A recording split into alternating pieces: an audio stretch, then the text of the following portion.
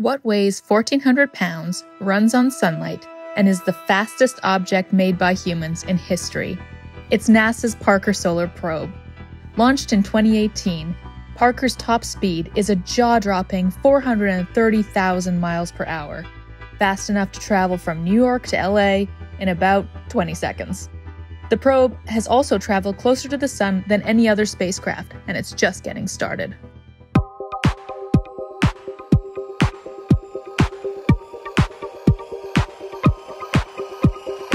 I'm really thrilled today to be speaking to Adam Sabo, the mission scientist for Parker Solar Probe, and to Betsy Congdon, who's the lead thermal protection system engineer for the mission at Johns Hopkins University Applied Physics Lab.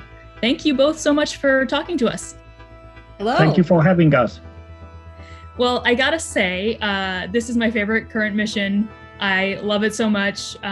Perseverance is great and everything, but I'm way more interested in the sun. So I love Parker. And I just wanted to start by asking you, Adam, if you can tell us a little bit more about this mission and why it is such a groundbreaking mission in terms of solar science. I would love to. This is truly an exciting mission that we have been looking forward to executing for a really long time. The concept goes back to 1958, when there was a commission, a government commission chartered after the United States was able to enter into space. And the question was raised, where should we go? And what are the critical questions that we need to answer once we are able to get into space? And the concept to get as close to the sun was right at the top even back then. So we are really excited that finally we reached the technological capability in the United States that we can put together such a mission to get as close as possible to the sun.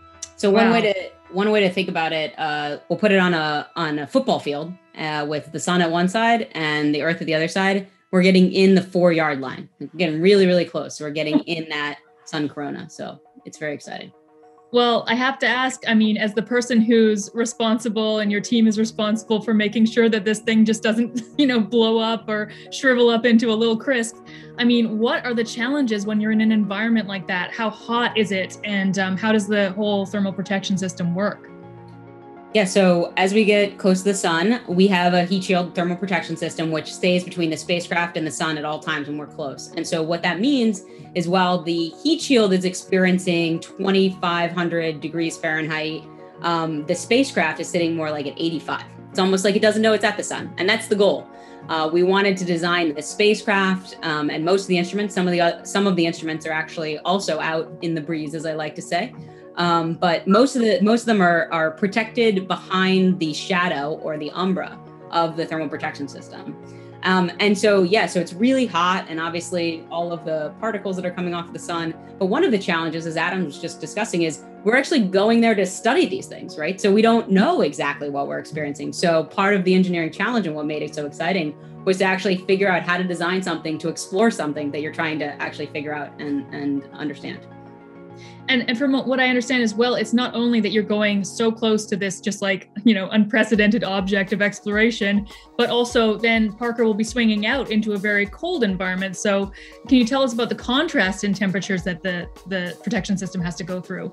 Yeah, so it's 7-year mission, and there's 24 cycles going hot, cold. So you're getting really hot. And then when you're out at Venus, we're using Venus actually as a gravity assist to get closer and closer to the sun. So it's really, really cool how over a 24 cycles in 7 years, we're actually getting closer and closer at these incremental points. And so the heat shield and the other components that are out on the spacecraft have to be designed to get really, really hot and really, really cold over a really long period of time, which obviously takes a lot of materials testing and understanding and showing that you can survive launch. And so it's a lot of engineering and analysis that goes into making that possible. We have an issue that we also had to generate electricity around 7 years just on batteries. So one would think that, that should be not an issue. You should have plenty of solar light available to run your solar panels, right? I mean, the sun is nearby, it's generating quite a bit of brightness, so you should have no problem. Well, it turns out there is such a thing as too much good. Just like if you're thirsty and giving you a fire hydrant might not be very helpful. So our issue is that if you put a solar panel out this close to the sun into the breeze, it would melt rather than generate electricity. So we had to come up with a technology that is capable of still generating electricity. So our solar panels are feathered. So as we get closer and closer to the sun, we bend it back to reduce the amount of light captured by them. And ultimately, we have to bring most of the solar panel behind the protection of the heat shield that Betsy worked on. And we have just a little bit of flap of it that is sticking into a partial view of the sun. So we are only allowing a little bit of the edge of the sun's light to fall on a tip of the solar panel. And that's how we survive and still generate electricity. If you think about it, if you're looking at a field and you see a flower across the field, there's a lot you can kind of determine about that flower, like looking at it across the field. But actually going up and touching it, you get a completely different sense of like, what is this flower? And so that's what we're really trying to do. And that's so exciting. I like to say, like, in 7 years and at the end of this mission, we're going to rewrite the science textbooks when it comes to the sun, which is just amazing. I mean, it's just so special to be a part of that. Yeah, absolutely. I mean, I can't wait to read the new textbooks on this for sure. And I think, Betsy, I wanted to ask you also, one of the things that I find so cool about the mission is that by the end of it, it will be the fastest moving object, right? Ever made by humans. Yep. So could you talk a little bit about how fast it's going to go? And is it those gravity assists that's making it accelerate to that speed? Yes. So at closest approach, we're going to be at 430,000 miles per hour, which I think is probably a little like nobody was like, what's that? So that's fast enough to get from DC, where I am right now, to Tokyo in under a minute. That's how fast.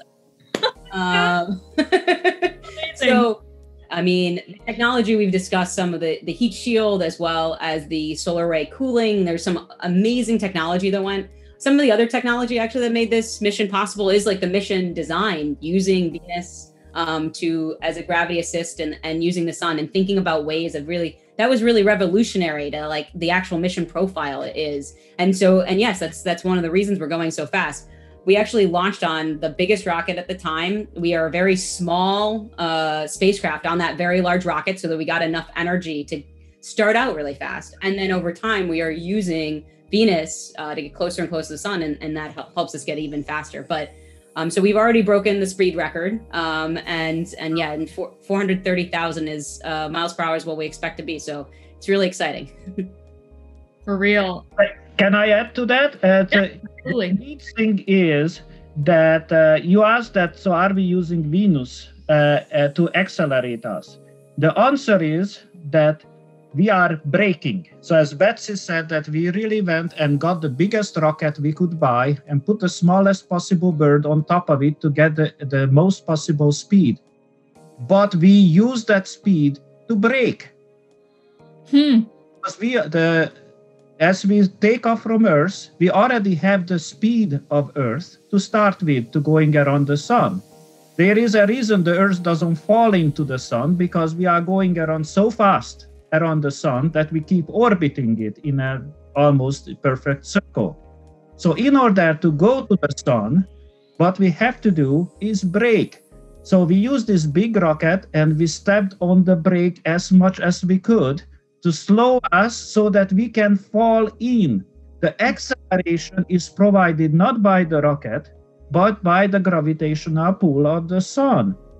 But we had to slow down so that we could fall in. So the sun is the accelerator, and then out in the solar system is the braking system. That's pretty wild. Yeah. As you've been alluding to, the mission has been going for a couple of years now. Could you kind of talk a little bit about what it's discovered so far and what are the big highlights you're looking forward to? What we refer to as switchbacks. These are unexpected large turns in the observed magnetic field. It is a fairly involved topic, and we still do not have a good explanation for it. These were completely unexpected wiggles in the technical term for the in the magnetic field observation, but it might indicate something about how intermittent the solar wind generation is. So rather than a uniform whoosh out, that we have little bursts of solar wind that then congeals into what we see as a bulk flow. The other thing I would definitely encourage everyone to go and look at is there's some really fascinating pictures from one of our instruments, Whisper, that are of the as we're going around the sun. And there's just some fascinating pictures peeking out, looking out beyond the heat shield and seeing the stars and the phenomenon that are coming off the sun. I really encourage people to look. So that's as an engineer who had to design something that needed to last 7 years and actually be on its peak performance at the end, a little terrifying. But for the scientists, it's really fun. Yeah. That's when the science gets good, but it's also, the result of all of your work getting tested as well. I'd love to ask you too, both of you, to kind of weigh in on what this means for studying other systems, if there's any, light that can be shed on that, because obviously the sun is the reason that we are all here. It's a huge part of life. Can learning about it help us understand the habitability of other star systems? So the sun is our star, right? It's the one that's closest to us. And so as we understand it, we will understand many other, stars. And so that's really exciting and will change our view, not only of our sun, but of all stars.